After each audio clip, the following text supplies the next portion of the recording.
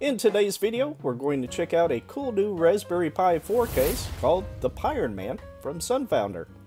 The case looks like a mini desktop PC with LED lighting. It includes a number of additional cool features such as an M.2 SSD slot, tower cooler, OLED display, safe shutdown, and more. We'll unbox it, assemble it, and check out its features. I'm John, and welcome to Wagner's Tech Talk.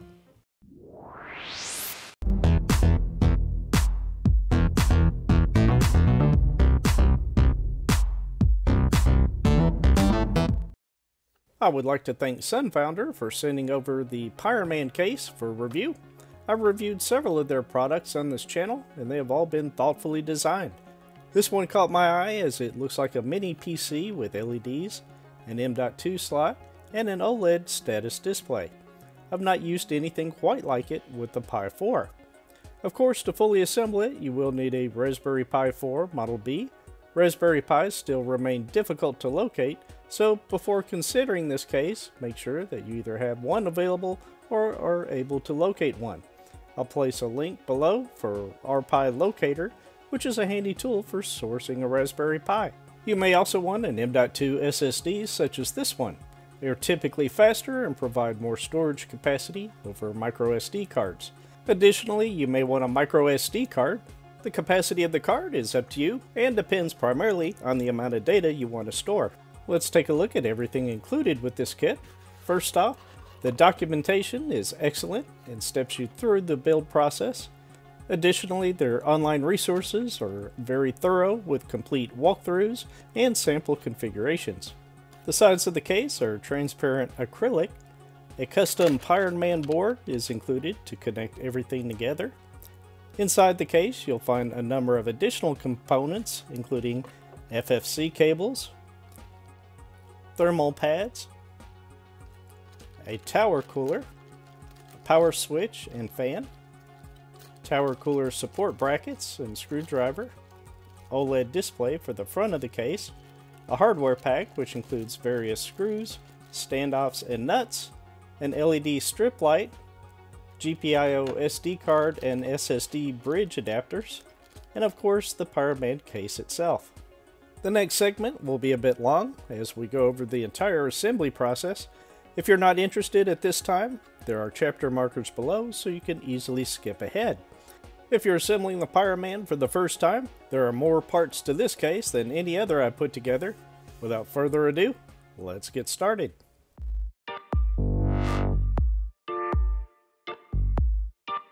We'll start the assembly by removing all 8 of the screws holding the Pironman case together. Once fully disassembled, we'll have 4 different metal plates that we'll set aside for now. At this point, I'll go ahead and remove the adhesive backing to the acrylic panel. Now we'll screw together 4 M.2.5 by 25 and 4 M.2.5 by 18 nylon standoffs into the holes on the Pironman board. The longer standoffs go on the top of the board where the jumpers reside, and the shorter standoffs on the bottom. Once all standoffs have been installed, it should look like this. We'll now install the FPC cable from the OLED screen into the Pironman board by gently lifting up on the black connector. Insert the cable such that the gold connectors are facing outward, and then push down to lock it into place and make sure it's secure. Take the metal panel that has a cutout for the OLED screen, then carefully slide the screen through the slot, and remove the adhesive backing, and then affix the screen to the metal panel. Unscrew the nut from the back of the power switch, then insert the wires for the power button through the hole on the metal plate, and then reinstall the nut and tighten it down really good. Now we'll take the red wire from the power switch and plug it into the 5-volt line, and the black into the ground or GND pin. It's very easy to do, and here I'll start with the black wire and then the red. Then we can take the remaining green wires and plug them into either of the pin locations here. They don't go in any specific order. That looks good. Now take the RGB LED strip and we'll plug it into this 3-port connector labeled GND or ground, data, and D5V or digital 5 volts. Starting with the black wire at the far right, and then yellow in the middle, and red on the far left. In step number 8, we'll take the GPIO bridge and gently flip up on the black connector and plug in the FFC cable, such that the blue side is facing you. Then press down on the black notch to lock it down into place. We'll do the same on the connector on the Pironman board by raising the tab, insert the opposite end of the FFC cable, and then press down on the black notch to lock it into place. Once done, it should look like this. Yeah, we still have a little ways to go, but it's not as bad as it looks. Much of it will go pretty quick.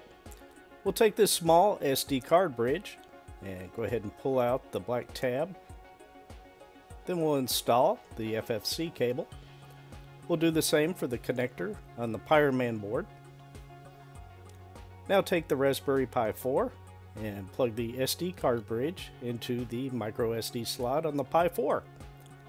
Using 4 of the M.2 by 7 plus 6 standoffs, we'll go ahead and secure the Pi 4 to the Pironman board. For this step, you may find it helpful to start by finger tightening and then use the included tool to tighten the standoffs further. Don't over tighten or they may break off. Now we'll simply take the GPIO bridge and plug it into the Pi 4, and this completes step number 12, and we're now at the halfway mark. We'll now prepare the tower cooler for installation. We'll need 2 of the M.2 by 6 screws. Go ahead and position the bracket as shown. They are not identical, so make sure you install the correct one to each side. Then remove the backing to both sides of the thermal pads and position them at the bottom of the tower cooler in the orientation that you see here. They will make contact with the CPU on the Pi 4 and keep it cool. Take the ice tower cooler and using 4 M.2 by 6 screws, tighten the cooler to the standoffs on the Pi 4. Things are about to get more interesting as we will begin assembling the sides of the case. I'll go ahead and remove the protective backing from the acrylic panel, then secure the acrylic plate that has cutouts for the power, HDMI, and audio to the frame using 4 M.2 by 6 screws. We'll then take the top of the Pironman case, remove the backing to the RGB strip lights, and position it towards the center of the underside of the metal plate. Then align the holes and install the 2 screws to hold it in place. On the other acrylic plate, we'll install 4 M.2 nuts and M.2 by 12 screws. Simply insert the nut into the back of the fan, and the screws from the opposite side passing through the plate to the nut at the back of the fan. The screws didn't tighten down as well as I had expected, but were secure enough to hold it into place. Now plug in the red power and black ground wires into the connector on the Pironman board. Position the plate and loosely screw in the 8 M.2 by 6 screws, which you can tighten once all the metal pieces are in place.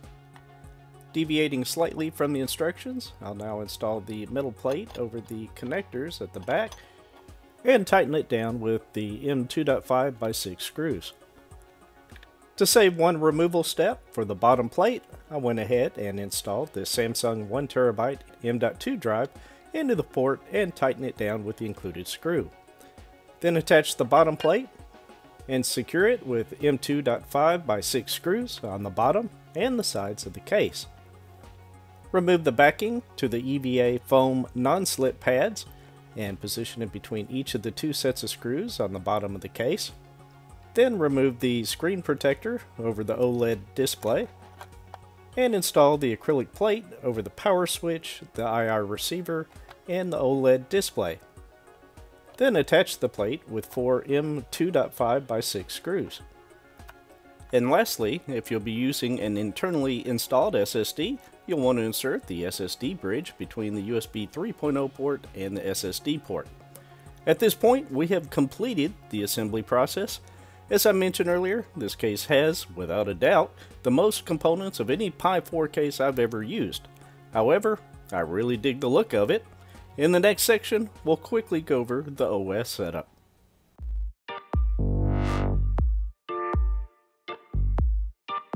I'll place a link in the description below for the Pironman guide on the Sunfounder website. Let's quickly go over some of the main features. The case looks like a mini PC for your Raspberry Pi. The tower cooler can cool 100% CPU load down to 39 degrees Celsius. It has a nearly 1-inch OLED display for showing the CPU utilization, temperature, disk usage, IP address, and RAM. There is an M.2 SATA SSD connection. It has an RGB fan, 16 addressable RGB LEDs, an IR receiver, external GPIO extender, and a solid construction of aluminum and acrylic side panels. From the left sidebar, we'll select Installing the OS. Again, excellent information here that steps you through the entire process of installing PiOS to a microSD card using PiImager. PiImager is available for Windows, macOS, Ubuntu x86, and of course PiOS also.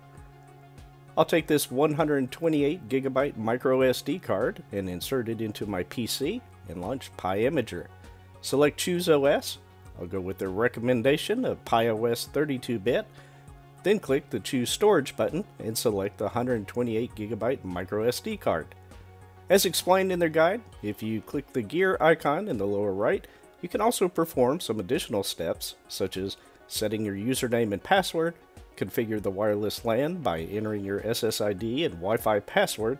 It's also very important to select your Wi-Fi country, otherwise you won't see any 5 GHz SSIDs in the list. I'll click Save and then the right button, select Yes, and PiImager will download and install PiOS to the microSD card. It will take a few minutes, so I'll skip past some of that. Once done, click the Continue button and close out of PiImager. Moving to the back of the Pironman, while I do have an SSD installed, we'll talk about that in a moment.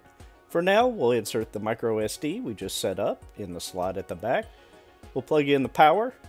On the side, there is a power port for powering another device over USB-C, HDMI 1 and 2, and the audio jack. I'll plug in the micro HDMI cable in the HDMI 1. I'll use the official Raspberry Pi keyboard and mouse. While it looks nearly identical to the Pi 400, it's just a keyboard and mouse. And I'll plug it into an available USB 2.0 port and power on the Pi. With PiOS now booted up, I'll switch to the video capture so you can more clearly see the display.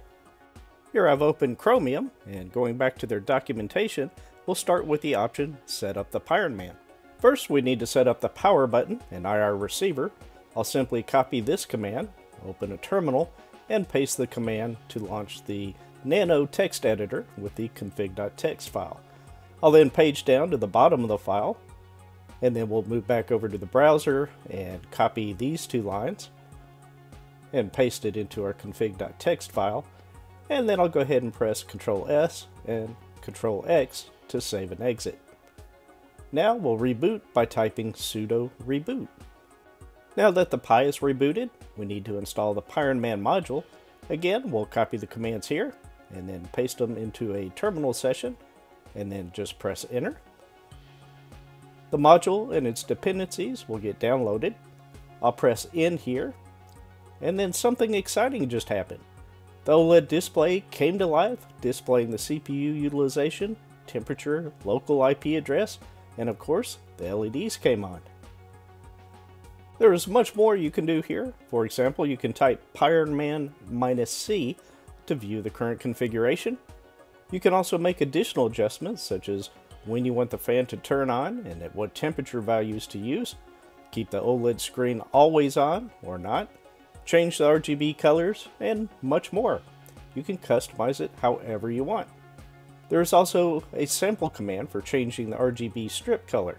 Let's take a look at that.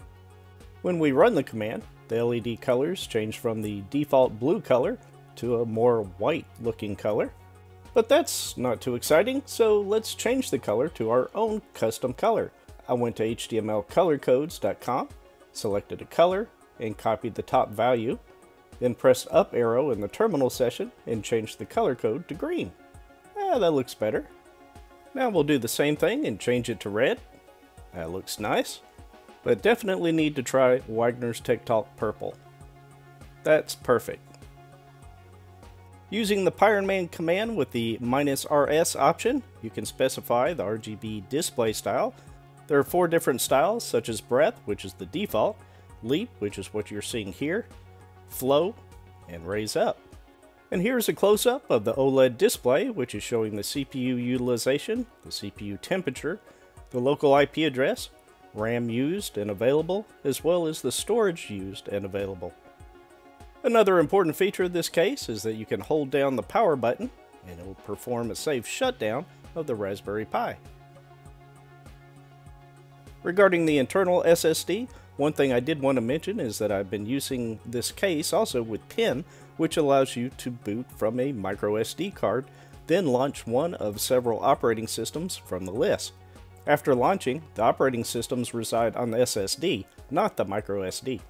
This case worked perfectly with PIN, and I'll place a link in the upper right to a detailed video that explains how to set it up.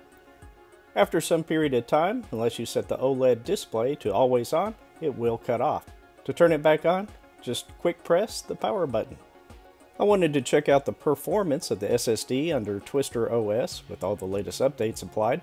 I launched Raspberry Pi Diagnostics and ran the tests, and the results were pretty good, with 312K sequential read-write, 19K random write, and 20K random read. Not bad. The next test was to make sure the ice tower cooler and fan were working properly. I ran a stress test to bring the CPU up to 100% utilization and set up the Pironman to kick in the fans when the temperature reached 55 degrees. Once again, the Pironman worked as expected. The fan sound is noticeable, but not excessive.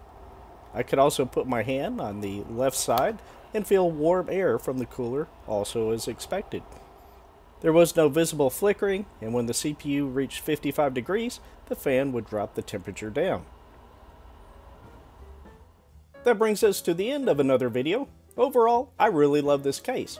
It turns your Raspberry Pi into a mini desktop PC-like case, complete with LED lighting. The assembly will take about 30 to 40 minutes, but it's well worth it. The software integration with the hardware in this case is very well thought out. If I had to make one recommendation for improvement, it would be to use a standard HDMI connector instead of the micro HDMI. That would make it just a little bit better. What do you think of the Pironman case? Comment below with your thoughts or questions. I'll also leave links below on where you can pick one up. If you enjoyed this video or found it helpful, please let me know by clicking the like button. If you haven't already subscribed to the channel and want to see more content like this in the future, I hope you'll consider doing so. Thank you again for watching, and I look forward to talking with you again very soon.